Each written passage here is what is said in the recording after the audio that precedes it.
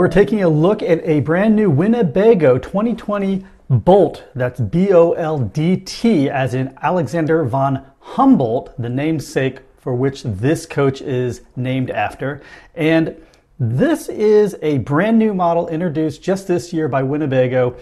It combines all the best aspects of their other Class B offerings into a single coach, starting with its layout. So the Boldt has almost an identical layout to the Travado, and in this case we're taking a look at the Q70 KL, and the KL model has your set of twin beds mid-section, your galley along the driver's side, you have a front lounge when the two cab seats are spun around up front, and then a rather large three-piece wet bath in the back. And this is very similar to the Travado 59KL.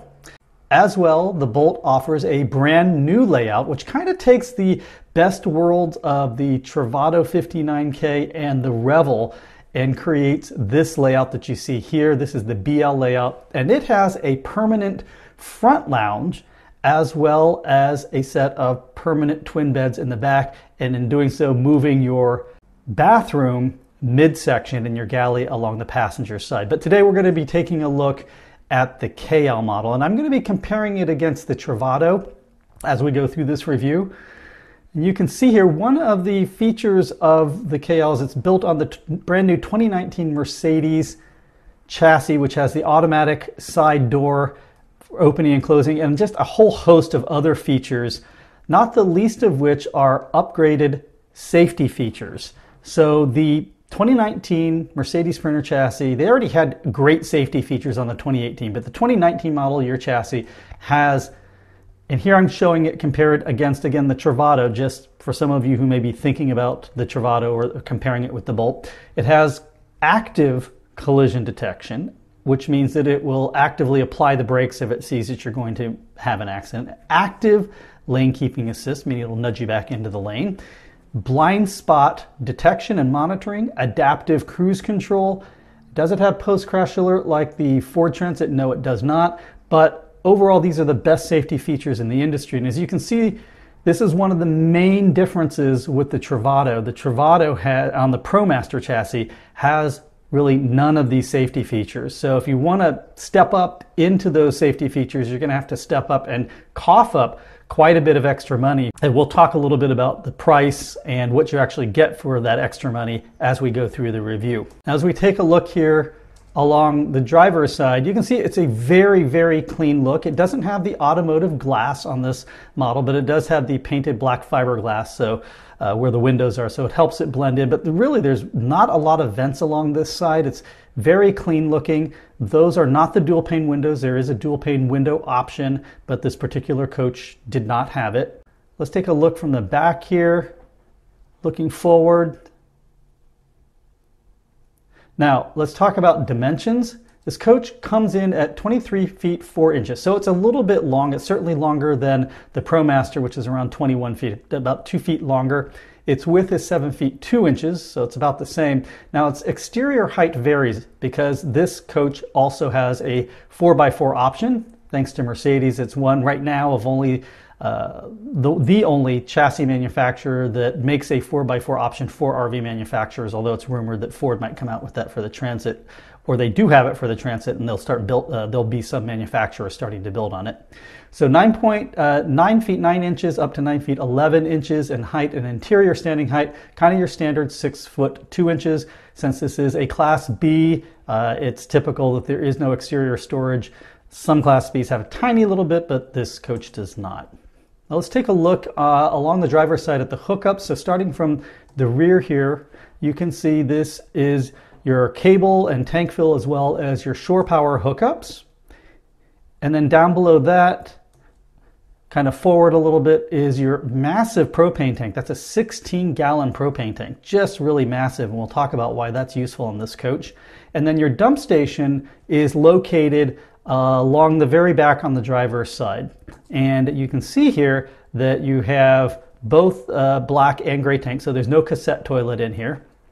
But I do want to point out that that drainage system that you see here is heated. And this is the first, I don't know of any other Class B, I'm just not aware of any that actually has a heated drainage system. So this is excellent news. Let's do something new and let's hop underneath the coach and take a look. As you can see here, we are not seeing any exposed water lines at all, and that's because on the Boldt there are no exposed water lines. They're all on the inside.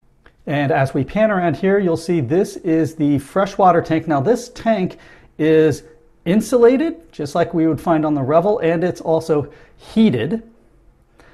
And as we go, we're along the back now, the very back of the Boldt, and that is your gray water tank there, and you can see that black strip is a heating pad along the bottom. So it's not insulated, and it doesn't use glycol like the Revel, but it does have a heating pad, and at the very back right there, that is the black tank, and it has a small little heating pad on it as well.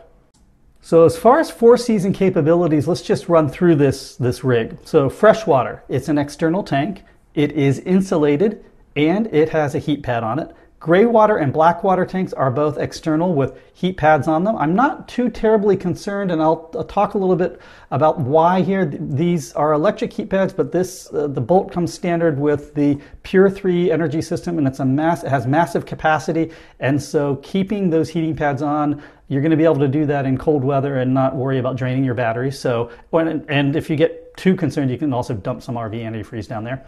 Heated dump station, yes. Interior water lines, yes. What does the insulation look like? Well, like the Revel, it's automotive grade insulation. You have insulation on the floor, the ceiling, and you can get dual paned windows as optional. Again, that's not on this coach.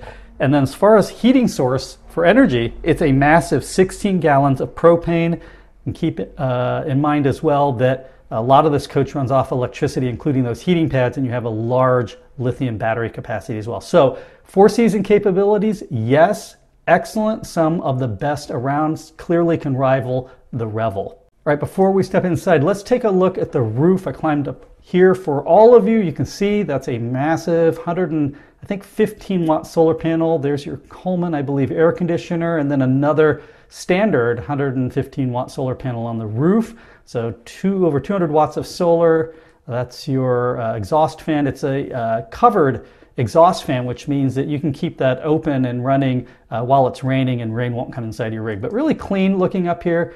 All right, along the driver's side, let's take a look at the driver's seating position. This is the Mercedes, which has the electric seat. So I have it pushed all the way back, and the steering wheel also pushed in as far as it can go. And you can see pretty good leg room, pretty good arm room as well. Now on this particular model, they must have had it configured differently, because normally when I move the seat back on this new 2019 Mercedes chassis, the seat back will, as I move the seat back, the back of the seat will start to kind of push upright, and that was not happening on this Boldt. So obviously it's configurable. All right, let's quickly take a look at the engine specs, and again I'm going to compare it with the Travato. So this is a 3-liter diesel engine. It's a 7-speed transmission, and it's capable of delivering up to 188 horsepower and 325 foot-pounds of torque.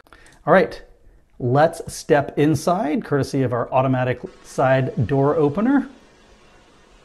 And this is the view of what it looks like inside of the rig. In the very back, you have your bathroom. Midsection, you have your 2 twin beds. And then forward of that, you have your pretty spacious galley.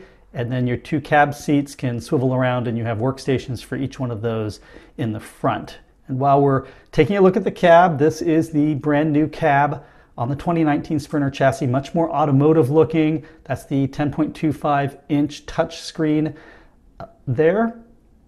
Electronic seats, heated seats, push button start.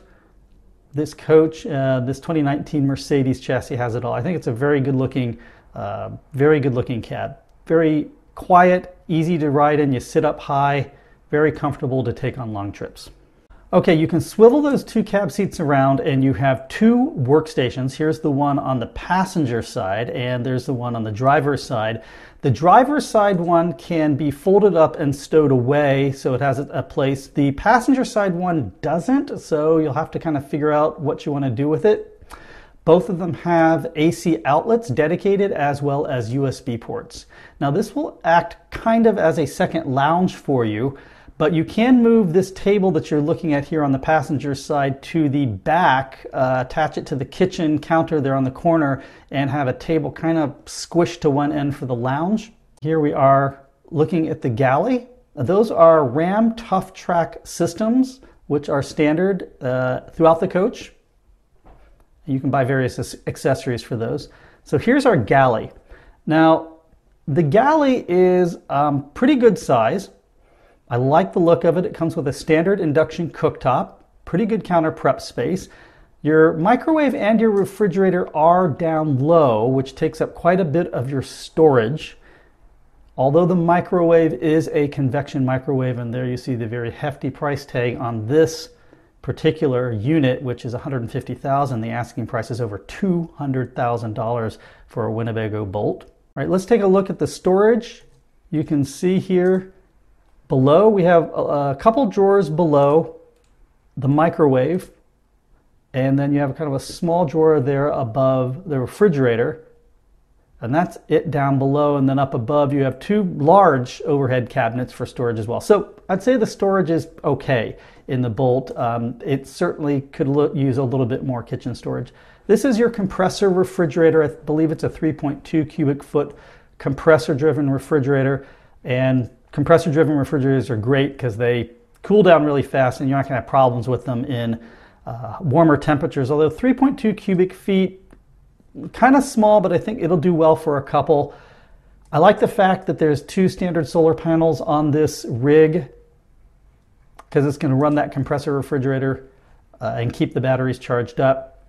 Here you can see the locking mechanism I'm showing. I don't like these locks on the refrigerator doors, and it's also a flimsy plastic handle that is going to wear away over time. I don't expect things like this, by the way, on a $150,000 coach. They really need to work on a better way of positively locking the refrigerator and also having something more than a plastic handle latch system to keep it closed. Okay, this coach comes standard with the Pure 3 lithium system. And this system is push button start. You just hit it and away you go. All of your AC outlets are energized, and it's the most capable system that I know of on the market. Let's take a look at the Boldt's electrical system in comparison with the Travato 59KL. So for batteries and capacities, it's very large. It's 30% larger than the Travato KL, 11,600 watt hours compared to the Travato's 8,700 watt hours. By the way, you can get the National Park edition of the Travato, which does up its battery capacity to the same 11,600, but the standard Travato 59KL is 8,700 watt hours. On both those models, it's a standard lithium system that's built by Volta, so they're a very reputable company, and you shouldn't have much worries about that because it's really not a proprietary system of Winnebago's. Very large inverter, 3,600 watts standard on both of these coaches. You're not going to have problems running lots of electronics, your microwave, your air conditioner, all running just fine. As well, both come with standard second alternators or underhood generators, which are 58 volt systems. That just means that they're going to charge more efficiently and faster at recharging the batteries. And both the Travato and the Boldt come standard with 230 watts of solar. And I got to tell you, I've been in rigs that are this expensive and more expensive and don't come with this much solar standard. So double thumbs up to Winnebago for an excellent electrical system that is probably the best in the Class B segment. And it's standard on the Boldt and included in that price. There's no upgrades because you're not going to need to upgrade it. And 99% of the time, you're not even going to use probably 25% of that lithium capacity, but you're certainly going to be able to grow into this coach, and it will meet, it's future-proofed, basically, in terms of its electrical system. Okay, let's head now back into the lounge. Now, the lounge is kind of midsection here. It really is your bedroom. It's not really a lounge, and I'll show you why in a second. That table that you see here can be detached, taken off here from the passenger side, and used as the table in the lounge. And that's your only option for the table in the lounge. And that's unfortunate because That table is a little bit flimsy. It's a little bit small. It might be good maybe for 2 people. It's certainly not going to be useful for any more than 2 people. And its placement there on the left corner of the kitchen galley means that kind of everyone needs to be pushed up toward the galley and kind of use the table. So it's not an ideal situation for a table in the lounge, and it feels like a little bit of an afterthought to me in order to have a table in this bedroom area. So here you can see me sitting on the couch, and this is another reason why I don't really consider this a lounge. I'm 5'10", and you can see my feet are dangling, so I'm pushed back to the back and my feet are still dangling. So the benches are just a little bit too high to be comfortable to sit on as a lounge. I'm going to say that this operates as a lounge, but really this is your bedroom and not your lounge. Now the windows that you see here are the single pane window, sliding windows, but you can get the awning style dual paned acrylic windows, which will really help with insulation and keeping this coach warmer in colder weather.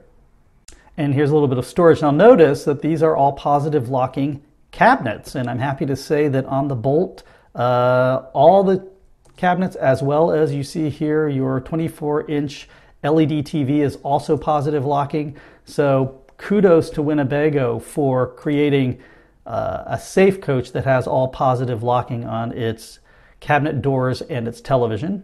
That's a standard JBL soundbar there. And I like these little baskets here that pull down from the ceiling. They're great for putting books and phones and tablets into at night, and then you can just kind of push them back up against the bottom side of the cabinet and get them out of the way. And then at the very back, again, unlike the Travato, because the length of the Boldt is about 2 feet longer, they put in this floor-to-ceiling storage cabinet. So you can see here, this cabinet has a couple drawers, nice larger drawers at the bottom, and then all these adjustable shelves on the inside. It's finished nicely on the inside. And I also want to point out that I am told that this coach, which is a first for Winnebago in the Class B segment, uses no stick framing and staples. So again, congratulations to Winnebago for stepping up their game in the Boldt.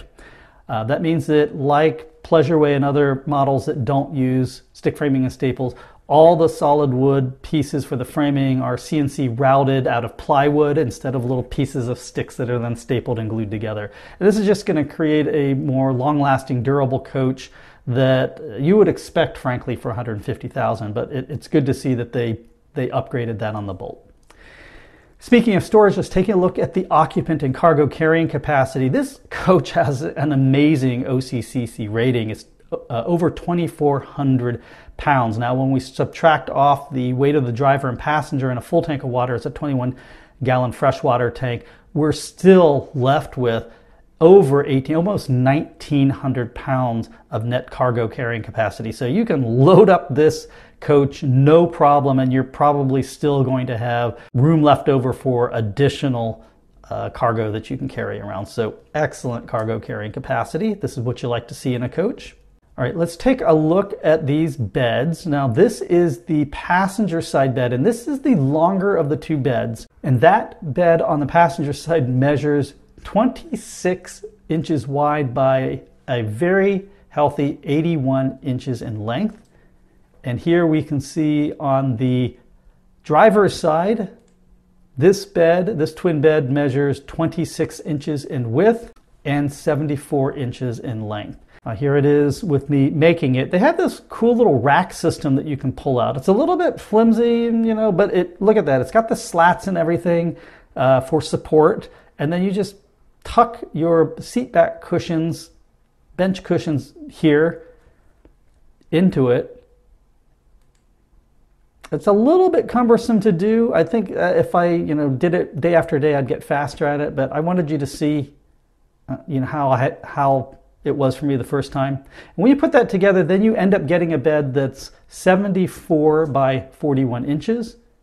And here you can see me, just to give you an idea of the length, on the driver's side, 5 feet 10 inches in length. That's my height. And here I am just going widthwise. I want to show you it's not really designed to sleep widthwise at all. You really need to go lengthwise. And as I move here to the passenger side, this is the one with the much longer bed. You can see here, I've got a lot of room at the end of my feet. So if you're taller, you're going to want to be sleeping on this side of the coach. Okay, let's move on back to the bathroom. Now, this is a three-piece wet bath. Three-piece meaning you've got a sink and a toilet and a shower, but they're all sharing one area.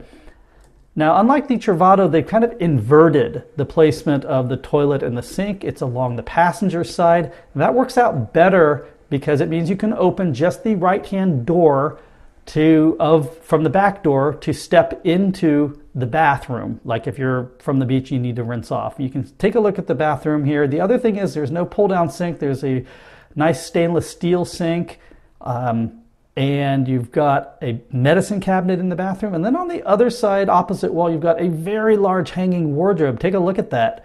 So even more storage for yourself. Here I am seated on the toilet.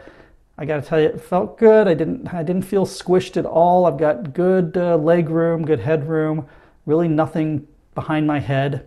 And here I am standing.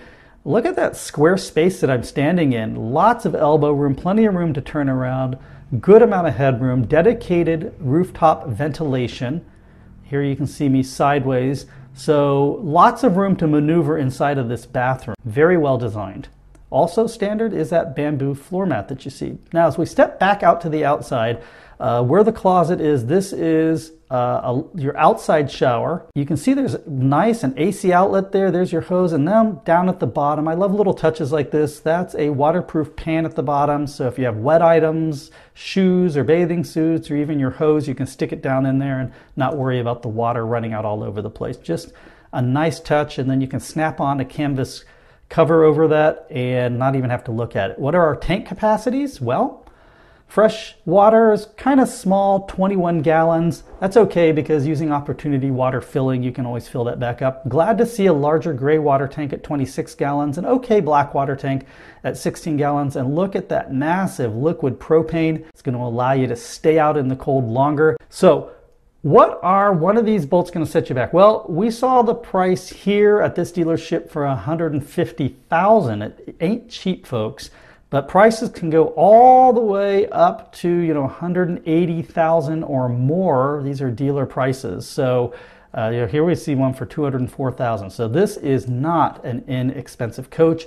It is definitely up there playing around in the premium stratosphere. So coach I looked at, $150,000 at September 2019.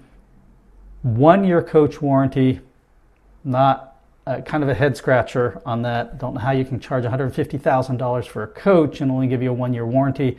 As far as I know, no roadside assistance. It has 2 3-point seat belts up front, and it can sleep 2. Now, what are the things that I like about the Boldt? Well, this is a great contender for anyone looking for a nice 4-season coach. It's a true, kind of more true 4-season rig out there than maybe anyone else, mainly because it's got the heated dump station, but it's also got the insulated and heated tanks. I also like the lithium system on this coach. Now, some will argue that it's way too big, and I might agree with you there, but honestly, at this price point that we're talking about, it's the largest lithium system you can get available out there commercially from a dealer, and other coaches that are competing with the Boldt in the same price point range can't even get close to the lithium system, which is standard on the Boldt. Now, what are some of the things that I don't like about this coach? Well, at $150,000, I do not like the 1 year warranty. It's not acceptable for Winnebago to be charging that amount of money and only have a 1 year warranty. This coach needs to have at least a 3 year warranty. I also don't like the fact that the table for the midsection lounge where the benches are feels like an afterthought to me. A little bit cumbersome taking that workstation table and moving it back there. It'll work for 2 people, but it really won't work for any more than that, and I think they need a proper kind of table solution back there in the lounge. But really, other than that, I really like the Winnebago Boldt. I think it balances many, many things well. I think it borrows the best from the Revel and the Travato and the Era, and it wraps it all up into one package. and I just wish that they would offer more than a 1-year warranty. All right, that wraps up this review of the 2020 Winnebago Boldt. I hope that you enjoyed it and you found it a little bit useful, and I will see you all again next time. Take care. Bye-bye.